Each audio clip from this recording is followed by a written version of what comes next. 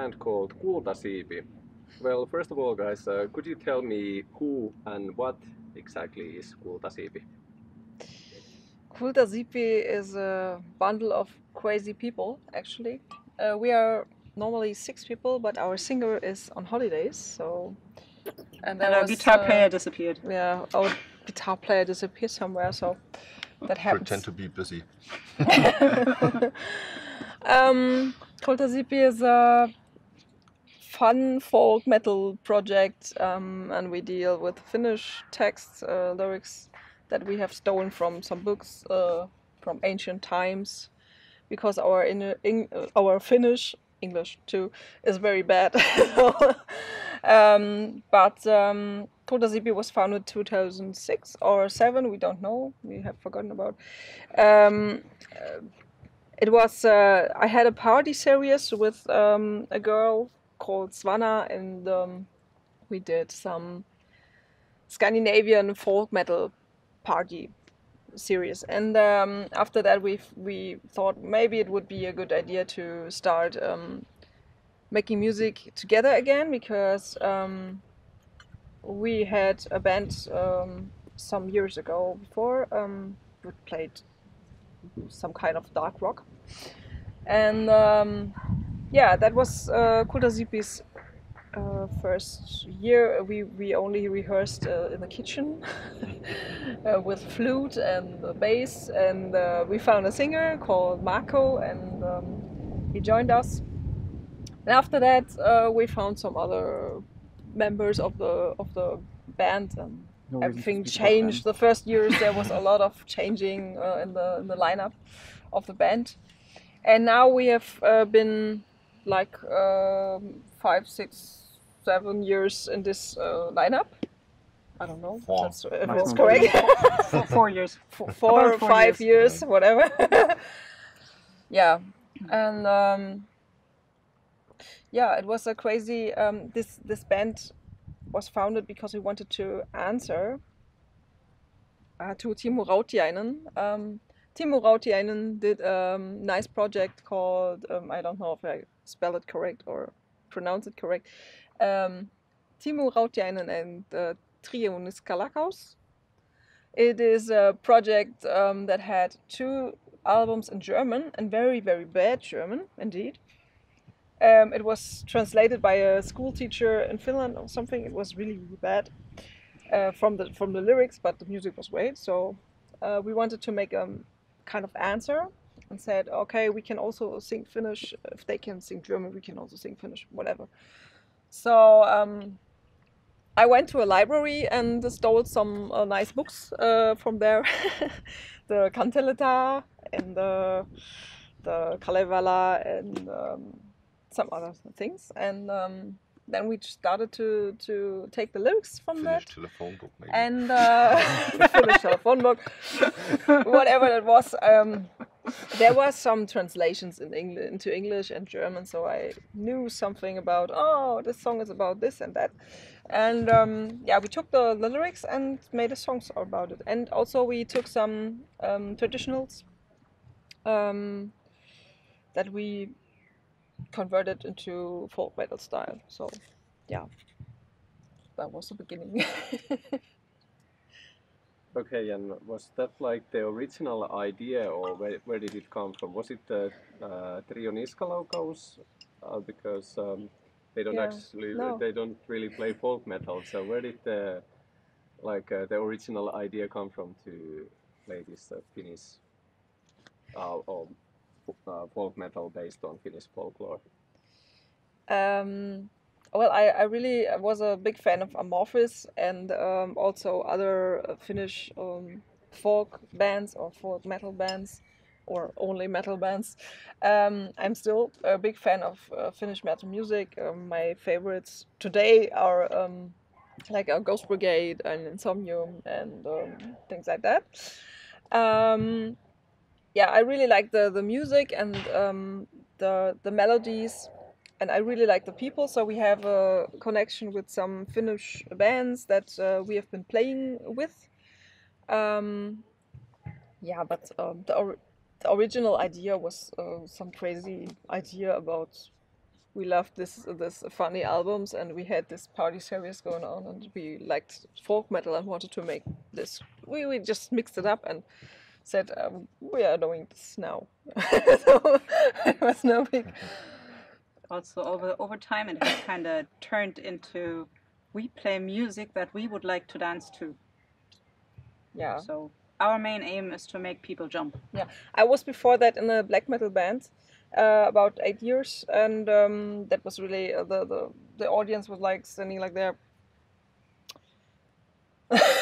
And I really wanted to have something different from that, so that the people are really going crazy. And I think that somehow succeeded. Oh yeah, and it's not super difficult. Yeah, we are not so. So we can drink while play. Yeah.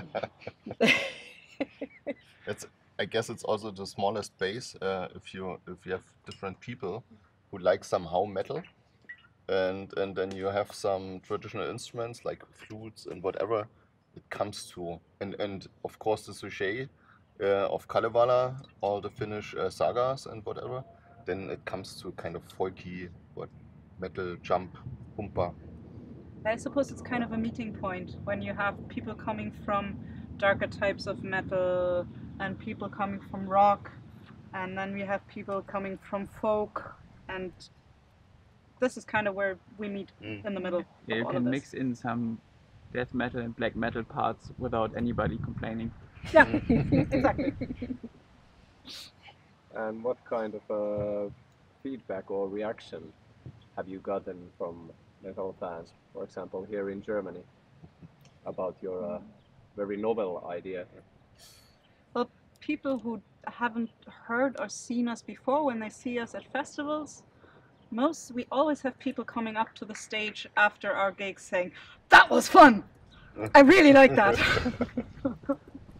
So when you speak about the first albums, it didn't transport the feeling you create on the stage. Yeah, basically. Yeah. That's true. This is the reaction we get from people who hear us live.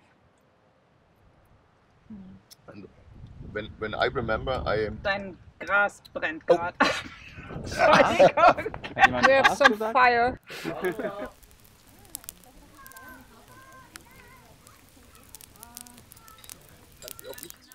Wieso denn? Ich hab's doch gesehen. Ja, du schon, aber die Verantwortlichen nicht. There are some when Finnish people hear our music, they mostly when they hear us live, they just stand there and try to find out what language do they sing, because we sing very, very bad Finnish language, and it's old Finnish, so they mostly assume that we are from Estonia and so on, but then they recognize, oh well, this is a song that I heard in kindergarten in Finland. What do they do? Or my grandmother sang this song to me. What are they doing? So sometimes they recognize it's really Finnish folklore, and then they come to us like, oh, what are you doing? So, yeah, but mostly they like it. I can tell about my first impression. So I jumped in 4 years ago, and I found them on eBay. So they were, eBay? eBay Kleinanzeigen. Kleinanzeigen, okay. Yeah. Gotcha. And they were looking for a guitar player, a guitarist, and I said, well, strange name. Okay, there are two ladies. I never played with ladies in a metal band, of course. There are two ladies. Yeah. That's an argument for them. No, I mean I was decades off of the stage, and so I was at least curious to see what's going on and what's happening there. And basically they told about that's folk metal, whatever, but the guitars kind of gothic rock, power metal, speed metal, black metal sometimes. So it was no changing for me. I played the same like before. Okay, I found some info online that you already played in Finland. Yes. So when was that and how did it go? It was all their times, so nobody of them was involved at this time.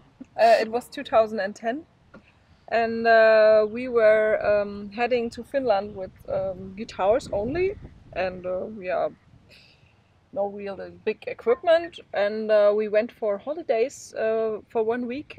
We've been in Loppi, in a nice little house in the woods somewhere.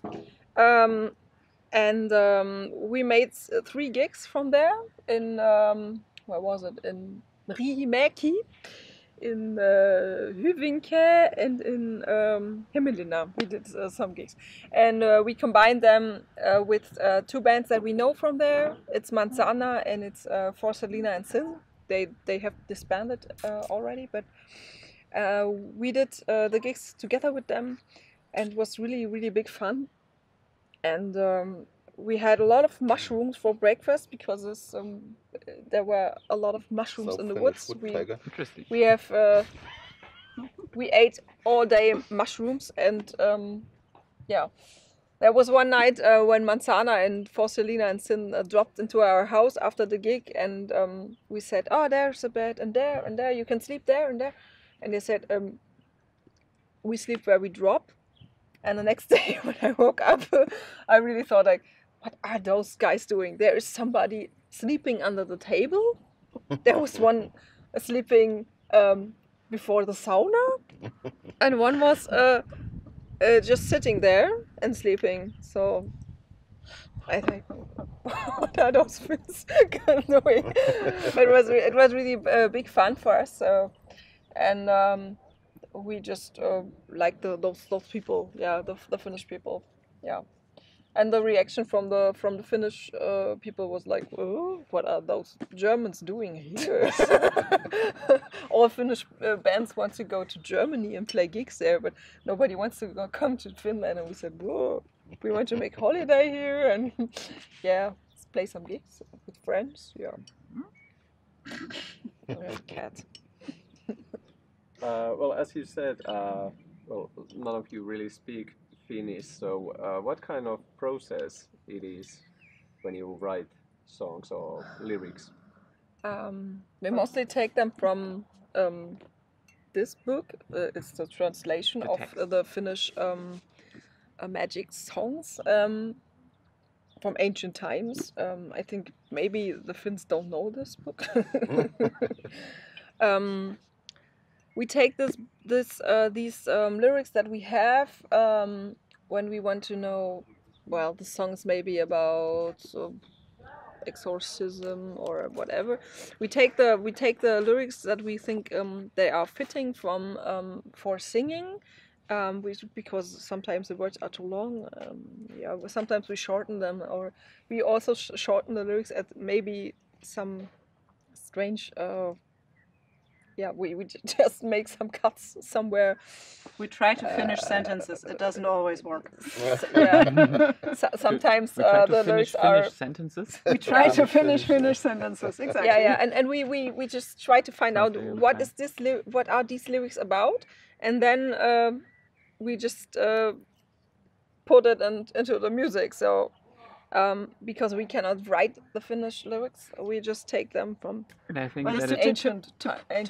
To put it in a nutshell, there's lyrics here about there's cantations against cockroaches, against bears, for soothing the wind, and we go through this book and say, "Oh, that's a cool topic. Let's make a song against cockroaches." I think that the taste of our singer plays some kind of major role also. Oh yeah. And he has he likes especially cockroaches and maggots and all those little sweet animals. Something to drink, of course. True, Bad housewives. We have something against the plague if you are interested. I don't know if there's something against Corona, but we should make a song against Corona. No, I can't hear it anymore. The good part is it's one point not to discuss about, because this band loves to discuss it. all the time. We'd never do. Never ever. Yes. So when we're starting a song, you need sometimes more than 3 years. Depends. Yeah. Depends. Okay. Yeah. Under bad circumstances, when we start a song and then one person has a baby, and then we continue the song and the next person has a baby, then we exchange a guitar player and maybe a drummer, and then it turns into 3 years. That's true. Yeah. But normally we are capable of working faster than that. But we have already planned the baby's wave-like, so Actually, I think we're done now. I hope so. I have no plans. You're the last one, yeah. Did you say you have no plans? Plans. Ah! Different thing. I never had plans. You never had plans? No, You and don't need I to say that, do I know have- that. And he has never had 5. plans, and I have 4 kids. Yeah. 5?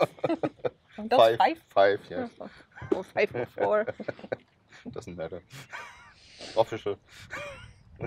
But yeah, the process is we take a topic and then we look at the finished text and we try to find out which part of the finished text aligns to which part of a translation that we have, be it English, be it German, and then we try to select pieces of that and make it fit to the music so that something that kind of makes sense comes out at the end.